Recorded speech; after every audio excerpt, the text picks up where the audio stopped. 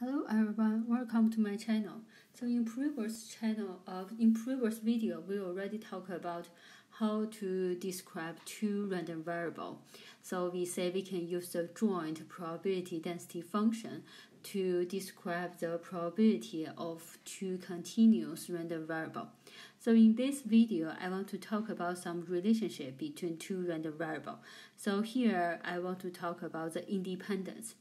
So about the independence from this word, we can think about this means the outcomes of the first random variable. For example, we denote this by x, won't affect the outcomes of the possible values of our second random variable denoted by y.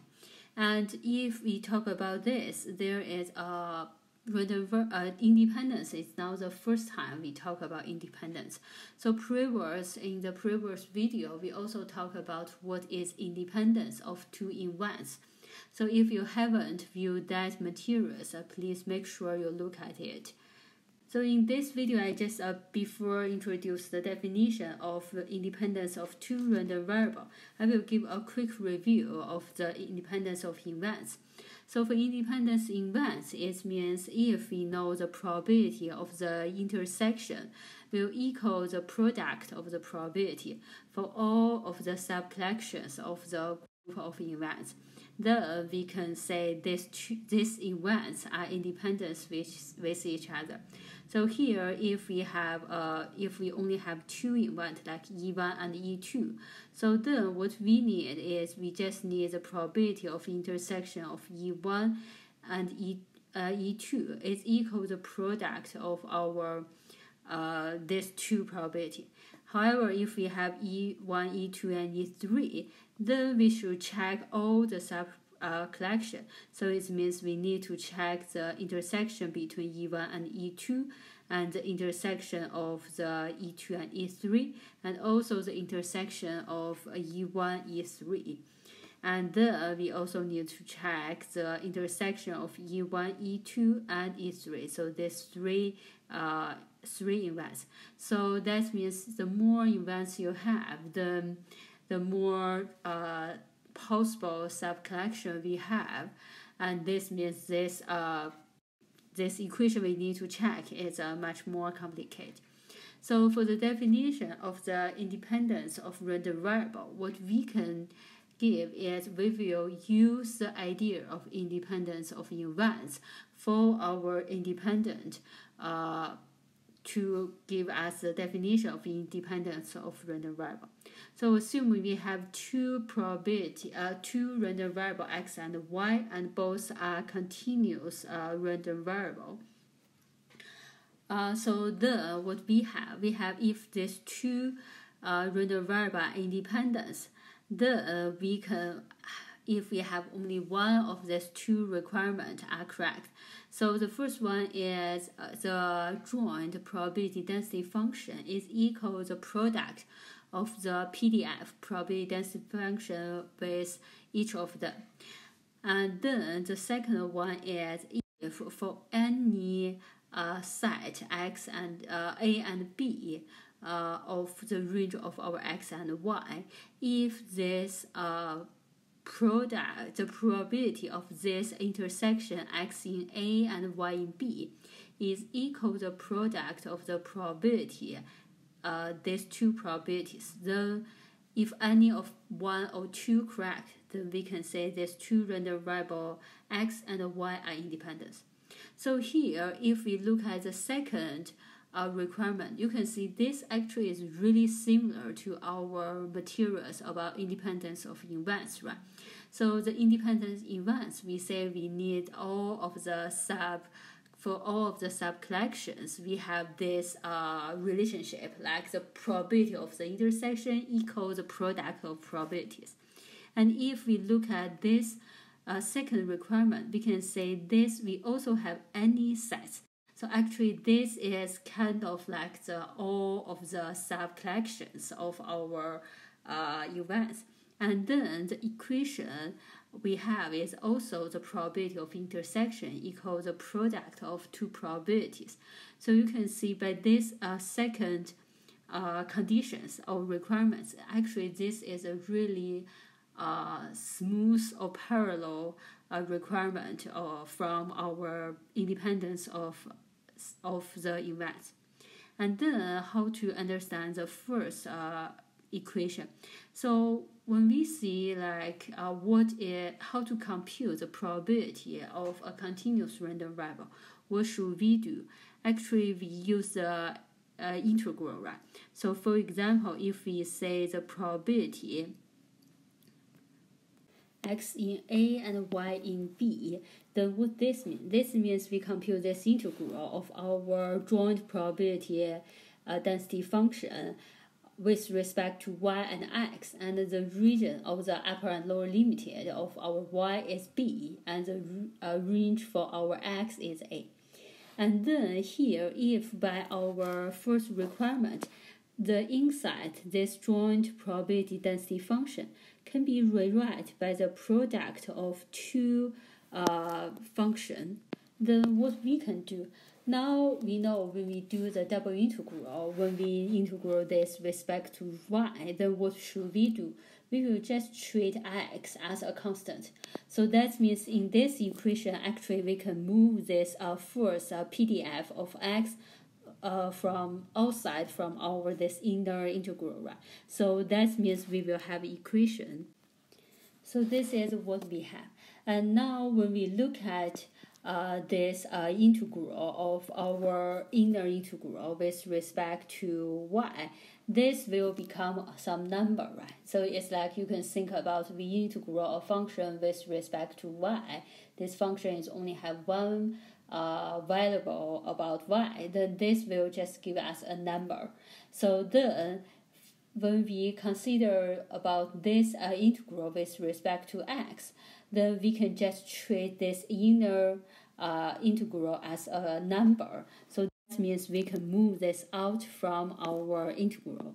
We will have an equation look like this. And now actually these two integral is a product with each other, right? So the first integral actually is the probability of x in A, and the second integral is our probability of y in B, right? So now you can see if we have an equation of our inner, our joint probability density function fxy is equal to the product of these two PDF, then actually we can have equation of this probability of intersection equal the product of probabilities. And this is our requirement 2. And also this is a smooth, inferior from our definition of independence of events, right? So that's why here we have two methods to check two random variables are independent with each other or not. So when you meet a problem, what you should do is it just depends what you have. If in the question or in your project, what you have is you have the PDF, joint PDF, fxy, and you also have the marginal PDF for x and also for y. Then of course you can use the first requirements here. However, if this question is some more, actually this happens a lot, like this is you collect some data from your experiment.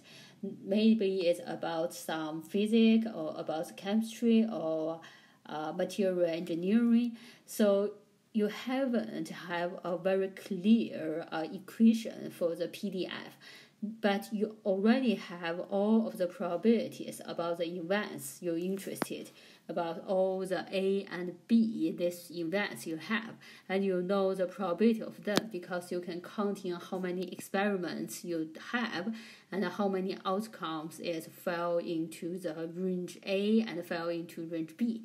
So you have the information of probability. So in this situation, then use the second requirement is more straightforward. You don't need to spend so many time to find the formula or PDF of the random variable. You already have the information about probability, so you will use the second equation. Okay, So here, before the end of this lecture, I want to give you a quick example about how to use the force equation to track two random variables at independence with each other or not. So this question is about this equation. So now we have the information of the joint probability density function fxy is equal x plus y divided by 32. And then the region of this random variable is 0 smaller than x smaller than y smaller than 4. So then what we should do is to check xy are independent or not. Of course, here we will prefer to use equation about check the equation about the joint probability function and the marginal probability function. So here in the question, they already give us information of the left-hand side of this joint probability density function. And to use this formula, we need to try to find the marginal probability density function. So that means here the first step we need to find is we try to integral about all of the region of our density of our y for our joint density function with respect to y, right?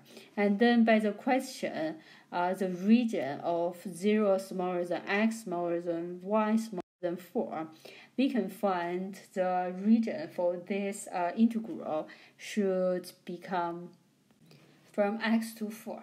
And then by our knowledge of the double integral, we can get the final answer for this equation is a 3y squared over 46. Okay, so this is our answer for the marginal probability density function for x. And similarly, we can compute this for our y. So the idea of this is we need to integral of this joint probability density function with respect to x. And by the question, the upper and lower limited of this y should be lower is 0, upper is y. And then by compute this one, we can get the answer of this marginal probability density function of y should equal 3y squared over 64. And the answer for the marginal probability density function for x is x over 8 plus 1/4 minus 3x cubed over 64. Okay, so now if we have these two equations of our marginal probability density function, we will try to find what is a product of this two marginal probability function, density function. So then we will use the two answers we compute and times each other. And actually, we didn't need to get the final answer of this one, right? Because if we compare this answer, we can find this one is far away from our answer of the probability joint function. The probability joint function is much simple. It's just equal the 1 over 32x plus y. So because here we have this product of the marginal joint probability density function is not equal our joint probability function. So that's why here our answer is x and y are not independent. Okay, so this is what we can have use this first requirement, the probability joint probability density function and marginal probability density function to check two random variables are independent or not.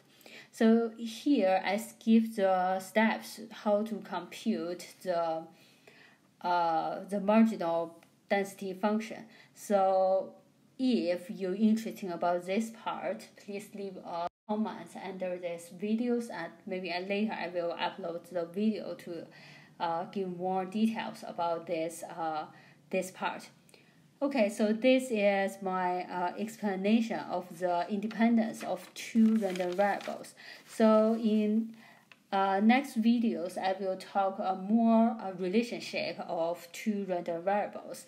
So that means if two random variables are not independent, how we can describe their relationship.